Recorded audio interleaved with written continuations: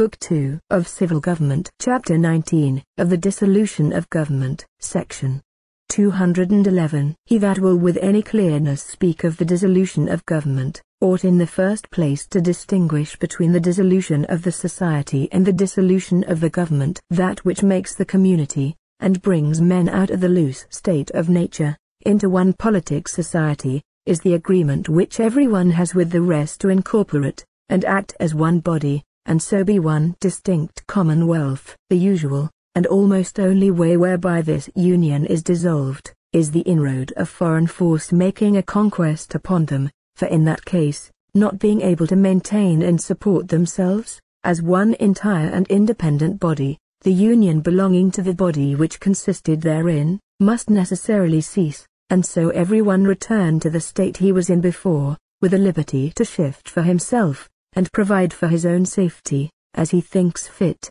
in some other society. Whenever the society is dissolved, it is certain the government of that society cannot remain. Thus conquerors' swords often cut up governments by the roots, and mangle societies to pieces, separating the subdued or scattered multitude from the protection of, and dependence on, that society which ought to have preserved them from violence. The world is too well instructed in, and too forward to allow of, this way of dissolving of governments, to need any more to be said of it, and there wants not much argument to prove, that where the society is dissolved, the government cannot remain, that being as impossible, as for the frame of an house to subsist when the materials of it are scattered and dissipated by a whirlwind, or jumbled into a confused heap by an earthquake. Section 212. Besides this overturning from without, governments are dissolved from within. First, when the legislative is altered, civil society being a state of peace, amongst those who are of it, from whom the state of war is excluded by the umpirage, which they have provided in their legislative, for the ending all differences that may arise amongst any of them, it is in their legislative, that the members of a commonwealth are united, and combined together into one coherent living body. This is the soul that gives form, life, and unity, to their commonwealth. From hence the several members have their mutual influence, sympathy, and connection, and therefore, when the legislative is broken, or dissolved, dissolution and death follows, for the essence and union of the society consisting in having one will. The legislative, when once established by the majority, has the declaring, and as it were keeping of that will. The constitution of the legislative is the first and fundamental act of society, whereby provision is made for the continuation of their union, under the direction of persons, and bonds of laws, made by persons authorized thereunto, by the consent and appointment of the people, without which no one man, or number of men, amongst them, can have authority of making laws that shall be binding to the rest. When any one, or more, shall take upon them to make laws, whom the people have not appointed so to do, they make laws without authority, which the people are not therefore bound to obey, by which means they come again to be out of subjection, and may constitute to themselves a new legislative, as they think best, being in full liberty to resist the force of those, who without authority would impose anything upon them. Every one is at the disposure of his own will, when those who had, by the delegation of the society, the declaring of the public will, are excluded from it, and others usurp the place, who have no such authority or delegation. Section 213. This being usually brought about by such in the commonwealth who misuse the power they have, it is hard to consider it a right, and know at whose door to lay it, without knowing the form of government in which it happens. Let us suppose then the legislative placed in the concurrence of three distinct persons, a single hereditary person, having the constant, supreme, executive power, and with it the power of convoking and dissolving the other two within certain periods of time, an assembly of hereditary nobility, an assembly of representatives chosen pro tempore by the people. Such a form of government supposed, it is evident. Section 214. First, that when such a single person, or prince, sets up his own arbitrary will in place of the laws, which are the will of the society, declared by the legislative, then the legislative is changed, for that being in effect the legislative, whose rules and laws are put in execution, and required to be obeyed, when other laws are set up, and other rules pretended and enforced, than what the legislative, constituted by the society, have enacted, it is plain that the legislative is changed. Whoever introduces new laws, not being thereunto authorized by the fundamental appointment of the society, or subverts the old, disowns and overturns the power by which they were made, and so sets up a new legislative. Section 215. Secondly, when the prince hinders the legislative from assembling in its due time, or from acting freely, pursuant to those ends for which it was constituted, the legislative is altered, for it is not a certain number of men, no, nor their meeting, unless they have also freedom of debating, and leisure of perfecting, what is for the good of the society, wherein the legislative consists, when these are taken away or altered, so as to deprive the society of the due exercise of their power, the legislative is truly altered, for it is not names that constitute governments, but the use and exercise of those powers that were intended to accompany them, so that he, who takes away the freedom, or hinders the acting of the legislative in its due seasons, in effect takes away the legislative, and puts an end to the government. Section 216. Thirdly, when, by the arbitrary power of the prince, the electors, or ways of election, are altered, without the consent, and contrary to the common interest of the people, there also the legislative is altered. For, if others than those whom the society hath authorized thereunto, do choose, or in another way than what the society hath prescribed, those chosen are not the legislative appointed by the people. Section 217. Fourthly, the delivery also of the people into the subjection of a foreign power, either by the prince, or by the legislative, is certainly a change of the legislative, and so a dissolution of the government, for the end why people entered into society being to be preserved one entire, free, independent society, to be governed by its own laws, this is lost, whenever they are given up into the power of another. Section 218. Why, in such a constitution as this, the dissolution of the government in these cases is to be imputed to the prince, is evident, because he, having the force, treasure and offices of the state to employ, and often persuading himself, or being flattered by others, that as supreme magistrate he is incapable of control, he alone is in a condition to make great advances towards such changes, under pretence of lawful authority, and has it in his hands to terrify or suppress opposers, as factious, seditious, and enemies to the government, whereas no other part of the legislative, or people, is capable by themselves to attempt any alteration of the legislative, without open and visible rebellion, apt enough to be taken notice of, which, when it prevails, produces effects very little different from foreign conquest. Besides, the prince in such a form of government, having the power of dissolving the other parts of the legislative, and thereby rendering them private persons, they can never in opposition to him, or without his concurrence, alter the legislative by a law, his consent being necessary to give any of their decrees that sanction. But yet, so far as the other parts of the legislative any way contribute to any attempt upon the government, and do either promote, or not, what lies in them, hinder such designs, they are guilty, and partake in this, which is certainly the greatest crime man can be guilty of one towards another. Section 219. There is one way more whereby such a government may be dissolved, and that is, when he who has the supreme executive power, neglects and abandons that charge, so that the laws already made can no longer be put in execution. This is demonstratively to reduce all to anarchy, and so effectually to dissolve the government, for laws not being made for themselves, but to be, by their execution, the bonds of the society, to keep every part of the body politic in its due place and function. When that totally ceases, the government visibly ceases, and the people become a confused multitude, without order or connection, where there is no longer the administration of justice, for the securing of men's rights, nor any remaining power within the community to direct the force, or provide for the necessities of the public. There certainly is no government left. Where the laws cannot be executed, it is all one as if there were no laws, and a government without laws is, I suppose, a mystery in politics, unconceivable to human capacity, and inconsistent with human society. Section 220. In these and the like cases, when a government is dissolved, the people are at liberty to provide for themselves,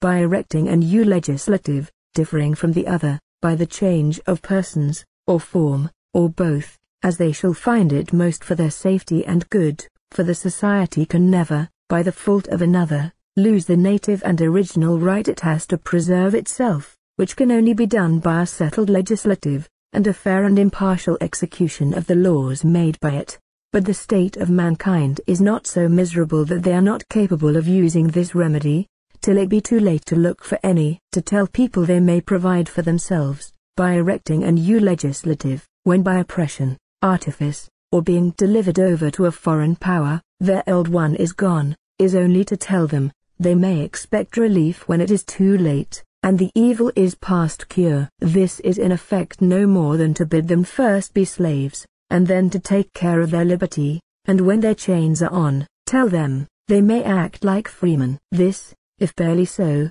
is rather mockery than relief, and men can never be secure from tyranny, if there be no means to escape it till they are perfectly under it, and therefore it is, that they have not only a right to get out of it, but to prevent it. Section 221. There is therefore, secondly, another way whereby governments are dissolved, and that is, when the legislative, or the prince, either of them, act contrary to their trust. First, the legislative acts against the trust reposed in them, when they endeavor to invade the property of the subject, and to make themselves, or any part of the community, masters, or arbitrary disposers of the lives, liberties, or fortunes of the people. Section 222. The reason why men enter into society, is the preservation of their property, and the end why they choose and authorize a legislative, is, that there may be laws made, and rules set, as guards and fences to the properties of all the members of the society, to limit the power, and moderate the dominion, of every part and member of the society, for since it can never be supposed to be the will of the society, that the legislative should have a power to destroy that which every one designs to secure, by entering into society, and for which the people submitted themselves to legislators of their own making, whenever the legislators endeavored to take away, and destroy the property of the people, or to reduce them to slavery under arbitrary power, they put themselves into a state of war with the people, who are thereupon absolved from any further obedience, and are left to the common refuge, which God hath provided for all men, against force and violence. Whensoever therefore the legislative shall transgress this fundamental rule of society, and either by ambition, fear, folly or corruption, endeavor to grasp themselves, or put into the hands of any other, an absolute power over the lives, liberties, and estates of the people, by this breach of trust they forfeit the power the people had put into their hands for quite contrary ends, and it devolves to the people, who have a right to resume their original liberty, and, by the establishment of a new legislative, such as they shall think fit, provide for their own safety and security, which is the end for which they are in society. What I have said here, concerning the legislative in general, holds true also concerning the supreme executor, who having a double trust put in him, both to have a part in the legislative, and the supreme execution of the law, acts against both, when he goes about to set up his own arbitrary will as the law of the society. He acts also contrary to his trust, when he either employs the force, treasure, and offices of the society, to corrupt the representatives, and gain them to his purposes, or openly pre-engages the electors, and prescribes to their choice, such, whom he has, by solicitations, threats, promises, or otherwise, won to his designs, and employs them to bring in such, who have promised beforehand what to vote, and what to enact. Thus to regulate candidates and electors, and new model the ways of election, what is it but to cut up the government by the roots, and poison the very fountain of public security? For the people having reserved to themselves the choice of their representatives, as the fence to their properties, could do it for no other end, but that they might always be freely chosen, and so chosen, freely act, and advise, as the necessity of the commonwealth, and the public good should, upon examination, and mature debate, be judged to require this, those who give their votes before they hear the debate, and have weighed the reasons on all sides, and not capable of doing, to prepare such an assembly as this, and endeavor to set up the declared abettors of his own will, for the true representatives of the people, and the lawmakers of the society, is certainly as great a breach of trust, and as perfect a declaration of a design to subvert the government, as is possible to be met with. To which, if one shall add rewards and punishments visibly employed to the same end, and all the arts of perverted law made use of, to take off and destroy all that stand in the way of such a design, and will not comply and consent to betray the liberties of their country, it will be past doubt what is doing, what power they ought to have in the society, who thus employ it contrary to the trust went along with it in its first institution, is easy to determine, and one cannot but see that he, who has once attempted any such thing as this, cannot any longer be trusted. Section 223. To this perhaps it will be said, that the people being ignorant, and always discontented, to lay the foundation of government in the unsteady opinion and uncertain humor of the people, is to expose it to certain ruin, and no government will be able long to subsist, if the people may set up a new legislative, whenever they take offense at the old one. To this I answer, quite the contrary. People are not so easily got out of their old forms, as some are apt to suggest. They are hardly to be prevailed with to amend the acknowledged faults in the frame they have been accustomed to, and if there be any original defects, or adventitious ones introduced by time, or corruption, it is not an easy thing to get them changed, even when all the world sees there is an opportunity for it. This slowness and aversion in the people to quite their old constitutions, has, in the many revolutions which have been seen in this kingdom, in this and former ages, still kept us to, or, after some interval of fruitless attempts, still brought us back again to our old legislative of king, lords and commons, and whatever provocations have made the crown be taken from some of our princes' heads, they never carried the people so far as to place it in another line. Section 224. But it will be said, this hypothesis lays a ferment for frequent rebellion. To which I answer, first, no more than any other hypothesis, for when the people are made miserable, and find themselves exposed to the ill usage of arbitrary power, cry up their governors, as much as you will, for sons of Jupiter, let them be sacred and divine, descended, or authorized from heaven, give them out for whom or what you please, the same will happen. The people generally ill-treated, and contrary to right, will be ready upon any occasion to ease themselves of a burden that sits heavy upon them. They will wish, and seek for the opportunity, which in the change, weakness and accidents of human affairs, seldom delays long to offer itself. He must have lived but a little while in the world, who has not seen examples of this in his time, and he must have read very little,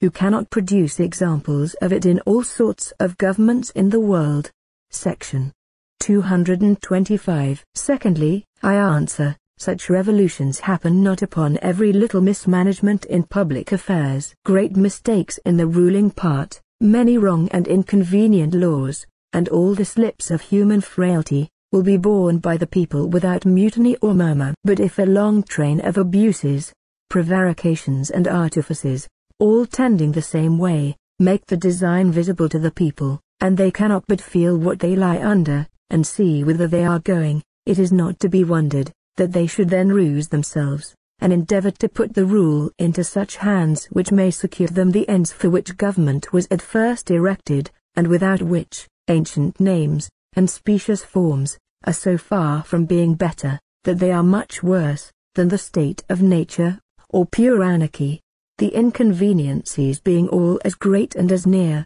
but the remedy farther off and more difficult. Section 226. Thirdly, I answer, that this doctrine of a power in the people of providing for their safety anew, by a new legislative, when their legislators have acted contrary to their trust, by invading their property, is the best fence against rebellion, and the probablest means to hinder it, for rebellion being an opposition, not to persons, but authority, which is founded only in the constitutions and laws of the government. Those, whoever they be, who by force break through, and by force justify their violation of them, are truly and properly rebels, for when men, by entering into society and civil government, have excluded force, and introduced laws for the preservation of property, peace, and unity amongst themselves, those who set up force again in opposition to the laws, do rebel, that is, bring back again the state of war,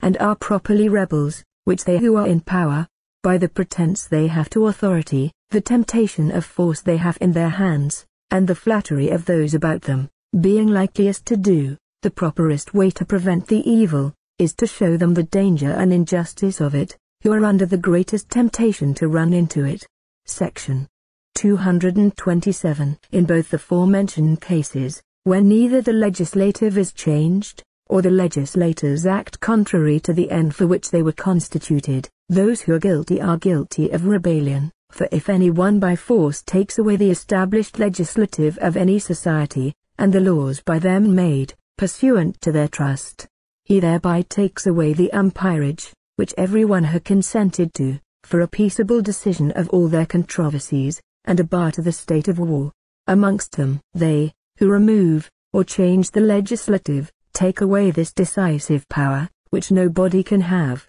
but by the appointment and consent of the people, and so destroying the authority which the people did, and nobody else can set up, and introducing a power which the people hath not authorized, they actually introduce a state of war, which is that of force without authority, and thus, by removing the legislative established by the society, in whose decisions the people acquiesced and united, as to that of their own will, they untie the knot, and expose the people anew to the state of war. And if those, who by force take away the legislative, are rebels, the legislators themselves, as has been shown, can be no less esteemed so, when they, who were set up for the protection and preservation of the people, their liberties and properties, shall by force invade and endeavor to take them away, and so they putting themselves into a state of war with those who made them the protectors and guardians of their peace, are properly, and with the greatest aggravation, rebellants, rebels. Section 228. But if they, who say it lays a foundation for rebellion, mean that it may occasion civil wars, or intestine broils, to tell the people they are absolved from obedience when illegal attempts are made upon their liberties or properties, and may oppose the unlawful violence of those who are their magistrates, when they invade their properties contrary to the trust put in them, and that therefore this doctrine is not to be allowed, being so destructive to the peace of the world, they may as well say, upon the same ground, that honest men may not oppose robbers or pirates, because this may occasion disorder or bloodshed. If any mischief come in such cases, it is not to be charged upon him who defends his own right, but on him that invades his neighbor's. If the innocent honest man must quietly quit all he has, for peace sake, to him who will lay violent hands upon it, I desire it may be considered, what a kind of peace there will be in the world, which consists only in violence and rapine, and which is to be maintained only for the benefit of robbers and oppressors, who would not think it an admirable peace betwixt the mighty and the mean, when the lamb, without resistance, yielded his throat to be torn by the imperious wolf. Polyphemus's den gives us a perfect pattern of such a peace, and such a government, wherein Ulysses and his companions had nothing to do, but quietly to suffer themselves to be devoured. And no doubt Ulysses, who was a prudent man, preached up passive obedience, and exhorted them to a quiet submission, by representing to them of what concernment peace was to mankind, and by showing the inconveniences might happen, if they should offer to resist Polyphemus, who had now the power over them. Section 229. The end of government is the good of mankind, and which is best for mankind, that the people should be always exposed to the boundless will of tyranny, or that the rulers should be sometimes liable to be opposed, when they grow exorbitant in the use of their power, and employ it for the destruction, and not the preservation of the properties of their people. Section 230. Nor let any one say, that mischief can arise from hence, as often as it shall please a busy head, or turbulent spirit, to desire the alteration of the government. It is true, Such men may stir, whenever they please, but it will be only to their own just ruin and perdition, for till the mischief be grown general, and the ill designs of the rulers become visible, or their attempts sensible to the greater part, the people, who are more disposed to suffer than right themselves by resistance, are not apt to stir. The examples of particular injustice, or oppression of here and there an unfortunate man, moves them not. But if they universally have a persuasion, grounded upon manifest evidence, that designs are carrying on against their liberties, and the general course and tendency of things cannot but give them strong suspicions of the evil intention of their governors, who is to be blamed for it? Who can help it, if they, who might avoid it, bring themselves into this suspicion? Are the people to be blamed, if they have the sense of rational creatures, and can think of things no otherwise than as they find and feel them? And is it not rather their fault, who put things into such a posture, that they would not have them thought to be as they are? I grant, that the pride, ambition, and turbulency of private men have sometimes caused great disorders in commonwealths, and factions have been fatal to states and kingdoms. But whether the mischief hath oftener begun in the people's wantonness, and a desire to cast off the lawful authority of their rulers, or in the rulers' insolence, and endeavors to get and exercise an arbitrary power over their people, whether oppression, or disobedience, gave the first rise to the disorder, I leave it to impartial history to determine. This I am sure, whoever, either ruler or subject, by force goes about to invade the rights of either prince or people, and lays the foundation for overturning the constitution and frame of any just government, is highly guilty of the greatest crime, I think, a man is capable of, being to answer, for all those mischiefs of blood, rapine, and desolation, which the breaking to pieces of governments bring on a country. And he who does it, is justly to be esteemed the common enemy and pest of mankind, and is to be treated accordingly. Section 231. That subjects or foreigners, attempting by force on the properties of any people, may be resisted with force, is agreed on all hands, but that magistrates, doing the same thing, may be resisted, hath of late been denied, as if those who had the greatest privileges and advantages by the law, had thereby a power to break those laws, by which alone they were set in a better place than their brethren, whereas their offense is thereby the greater, both as being ungrateful for the greater share they have by the law,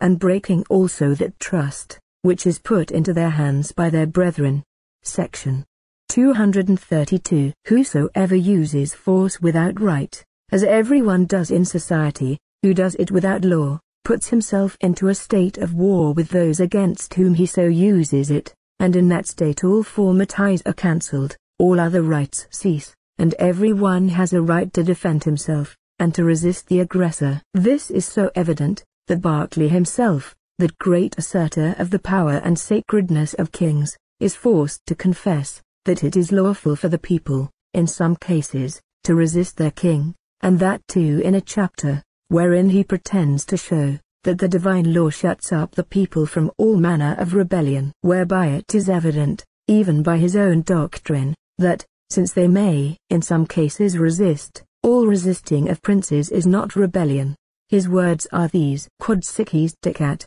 ergon populus tyrannis scrudilitati and furore jugulum semper prebet, ergon multitudo civitates suas fame, ferro, and flamma vastari, sic, conjurges, and liberos fortune ludibrio and tyranny libidini exponi, incomnia vit pericula omnesque miserias. And molestias erige deduci patientia, nimiles quod omni animantium generis te natura tributum, de negari debet, utesthi. Vim vi repellent, sesec, ab injuria tuiantur, huic brevitor responsum sit, populo universo negari defensionum, que juris naturalis est, nec ultionum que preternaturum est adversis regim concedidi bia, qua propter si rex non in singulares tantum personas aliquot privatum odium exercit, st corpus et am publis, cujas ips caput est, 1.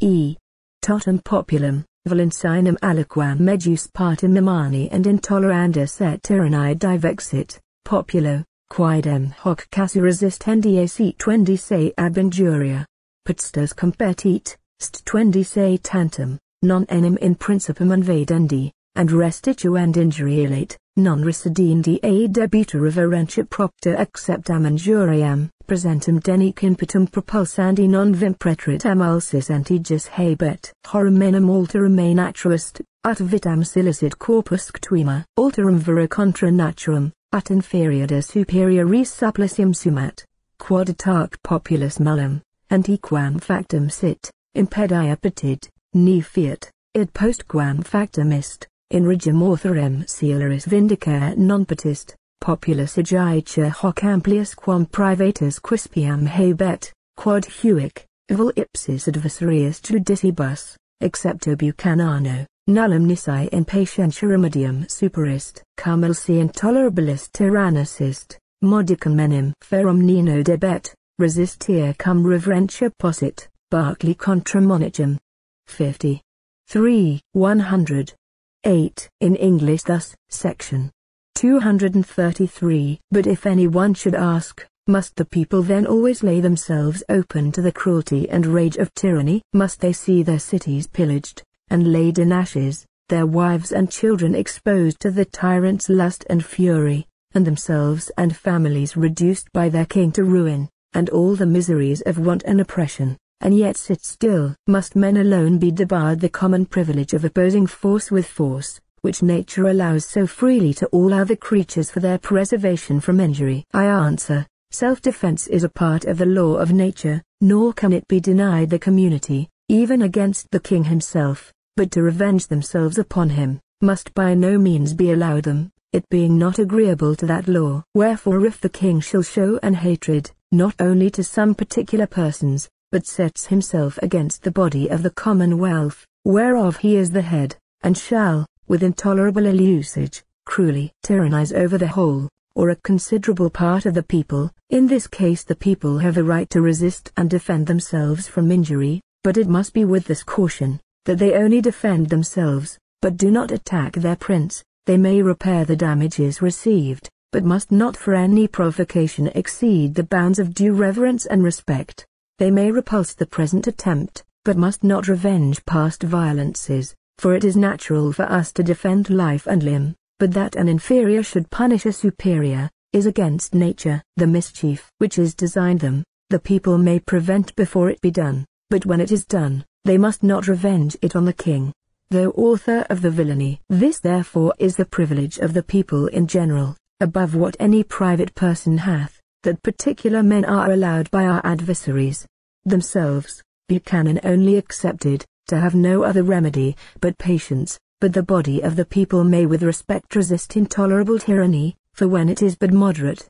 they ought to endure it. Section 234. Thus far that great advocate of monarchical power allows of resistance. Section 235. It is true, he has annexed two limitations to it, to no purpose. First, he says, it must be with reverence. Secondly, it must be without retribution, or punishment, and the reason he gives is, because an inferior cannot punish a superior. First, how to resist force without striking again, or how to strike with reverence, will need some skill to make intelligible. He that shall oppose an assault only with a shield to receive the blows, or in any more respectful posture, without a sword in his hand, to abate the confidence and force of the assailant, will quickly be at an end of his resistance, and will find such a defense serve only to draw on himself the worse usage. This is as ridiculous a way of resisting, as Juvenal thought it of fighting, ubita pulses, ego vapuletantum, and the success of the combat will be unavoidably the same. He that describes it,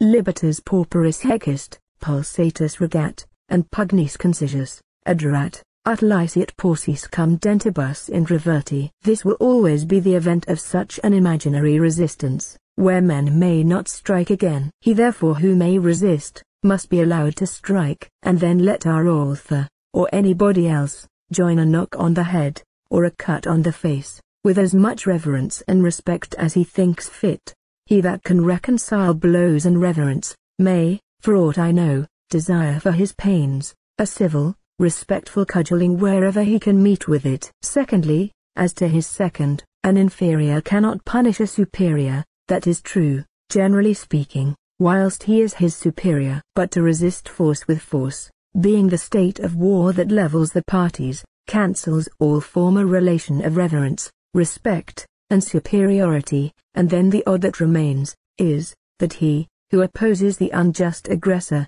has this superiority over him, that he has a right, when he prevails, to punish the offender, both for the breach of the peace, and all the evils that followed upon it. Berkeley therefore, in another place, more coherently to himself, denies it to be lawful to resist a king in any case. But he there assigns two cases, whereby a king may unking himself. His words are, quid ergo, nullin casus insidia possunt quibus populo caesarigerat qui in regim impotentius dominantum armicapir and invadia juris suos quac authoritate liceat nulli certi quem de iurex mane semper enim ex divinis id obstat, regim honorificato, and keepit stati resistit. Ordination e resistit, non alias egiatur inum populo podstas ist quam sead committat propter quod ipso juri rex esse desinat tancenum se ips principato exuit et qui in privatis constituit liber, hoc modo populus and superior recita, reverso adem esse. Juria liquadanti regim inauguratum in interregno habuit, ad sunt paucorum generum commissa ejus modice hunc effectum pariant, at ego cum plurima animo perlustrem, duo tantum invenio, duos, inquam, casus quibus rex ipso facto ex reg non regim se facit and omni honor and dignitate regali et qui in subditos put state destituit, quorum et ammemanit winsuus horum anasist. Si renim dispedat, quid modum dinero infertur, quod is nempi senatum populum chromanum, ad quia deo urbem ipsum ferro flammac vast ac novas sibi seds carrida crevisit, et de Caligula, quod polum denunsarit se nex saevum nec principum senatui amplius for, inc animo habuerit interempto utrias cordinis electissimo quoque Alexandriam comigrare, ac ut populum uno ictuant rimerid. Animae servicem optavit talia cum rex alicis meditata.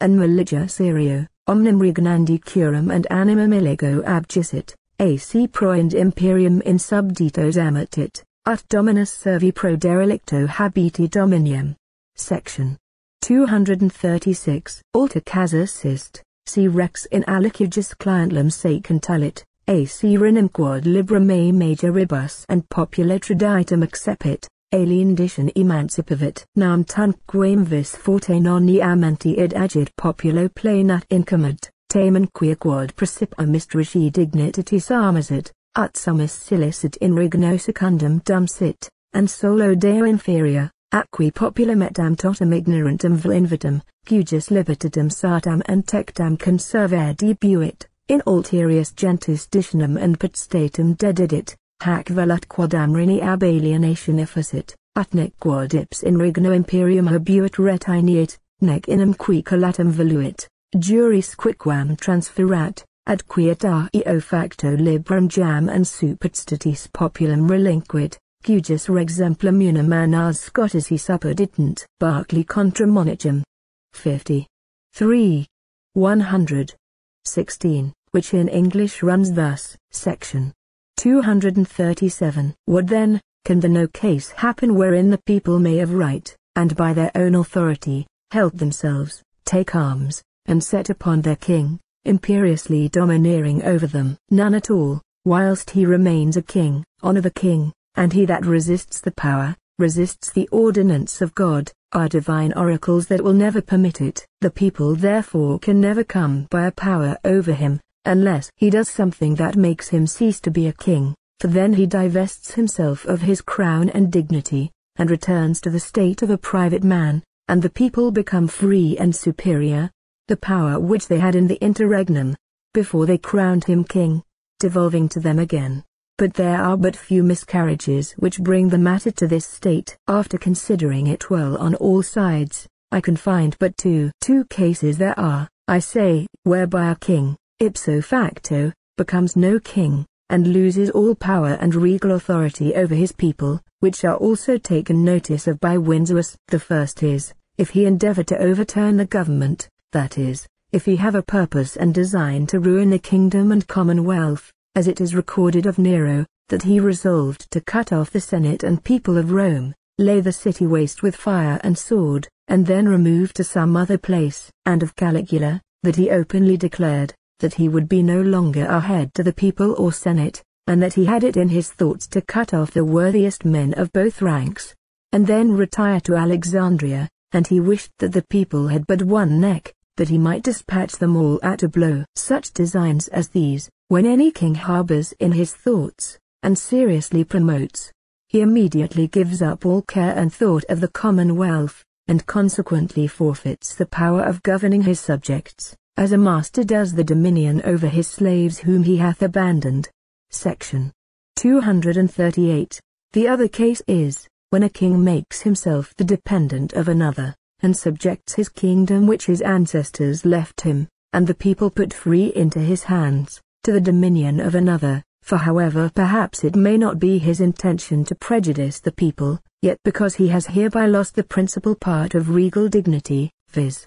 to be next and immediately under God, supreme in his kingdom, and also because he betrayed or forced his people, whose liberty he ought to have carefully preserved, into the power and dominion of a foreign nation, by this, as it were, alienation of his kingdom. He himself loses the power he had in it before, without transferring any the least right to those on whom he would have bestowed it, and so by this act sets the people free, and leaves them at their own disposal. One example of this is to be found in the Scotch Annals, section 239. In these cases Berkeley, the great champion of absolute monarchy, is forced to allow that a king may be resisted, and ceases to be a king. That is, in short, not to multiply cases, in whatsoever he has no authority, there he is no king, and may be resisted, for wheresoever the authority ceases, the king ceases too, and becomes like other men who have no authority. And these two cases he instances in, differ little from those above mentioned, to be destructive to governments, only that he has omitted the principle from which his doctrine flows, and that is, the breach of trust, in not preserving the form of government agreed on, and in not intending the end of government itself, which is the public good and preservation of property. When a king has dethroned himself, and put himself in a state of war with his people, what shall hinder them from prosecuting him who is no king, as they would any other man, who has put himself into a state of war with them? Berkeley, and those of his opinion, would do well to tell us. This further I desire may be taken notice of out of Berkeley, that he says, the mischief that is designed them, the people may prevent before it be done, whereby he allows resistance when tyranny is but in design. Such designs as these, says he, when any king harbors in his thoughts and seriously promotes, he immediately gives up all care and thought of the commonwealth, so that, according to him, the neglect of the public good is to be taken as an evidence of such design, or at least for a sufficient cause of resistance. And the reason of all, he gives in these words, because he betrayed or forced his people, whose liberty he ought carefully to have preserved. What he adds, into the power and dominion of a foreign nation, signifies nothing, the fault and forfeiture lying in the loss of their liberty, which he ought to have preserved, and not in any distinction of the persons to whose dominion they were subjected. The people's right is equally invaded, and their liberty lost, whether they are made slaves to any of their own, or a foreign nation, and in this lies the injury, and against this only have they the right of defense. And there are instances to be found in all countries, which show, that it is not the change of nations in the persons of their governors, but the change of government, that gives the offense. Bilson, a bishop of our church, and a great stickler for the power and prerogative of princes,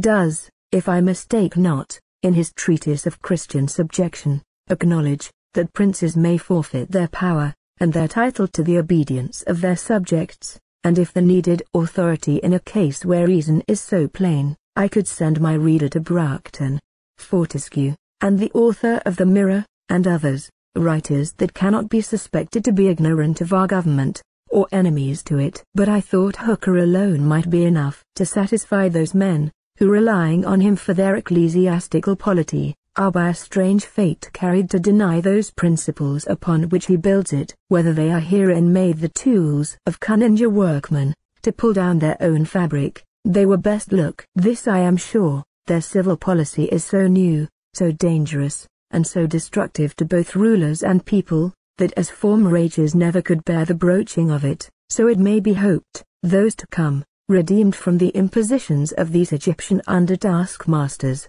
will abhor the memory of such servile flatterers, who, whilst it seemed to serve their turn, resolved all government into absolute tyranny, and would have all men born to, what their mean souls fitted them for, slavery. Section 240. Here, it is like, the common question will be made, who shall be judge, whether the prince or legislative act contrary to their trust? This, perhaps, ill-affected and factious men may spread amongst the people, when the prince only makes use of his due prerogative. To this I reply, the people shall be judge, for who shall be judge whether his trustee or deputy acts well, and according to the trust reposed in him, but he who deputes him, and must, by having deputed him, have still a power to discard him, when he fails in his trust. If this be reasonable in particular cases of private men, why should it be otherwise in that of the greatest moment, where the welfare of millions is concerned, and also where the evil, if not prevented, is greater, and the redress very difficult, dear, and dangerous? Section 141. But farther, this question, who shall be judge, cannot mean that there is no judge at all, for where there is no judicature on earth, to decide controversies amongst men, God in heaven is judge. He alone, it is true, is judge of the right. But every man is judge for himself, as in all other cases, so in this, whether another hath put himself into a state of war with him, and whether he should appeal to the supreme judge, as Jephthah did. Section 242. If a controversy arise betwixt a prince and some of the people, in a matter where the law is silent, or doubtful, and the thing be of great consequence, I should think the proper umpire, in such a case, should be the body of the people, for in cases where the prince hath a trust reposed in him, and is dispensed from the common ordinary rules of the law, there, if any men find themselves aggrieved, and think the prince acts contrary to, or beyond that trust, who so proper to judge as the body of the people, who, at first, lodged that trust in him, how far they meant it should extend. But if the prince, or whoever they be in the administration, decline that way of determination, the appeal then lies nowhere but to heaven, force between either persons, who have no known superior on earth, or which permits no appeal to a judge on earth, being properly a state of war, wherein the appeal lies only to heaven, and in that state the injured party must judge for himself, when he will think fit to make use of that appeal, and put himself upon it. Section 243. To conclude, the power that every individual gave the society, when he entered into it, can never revert to the individuals again, as long as the society lasts,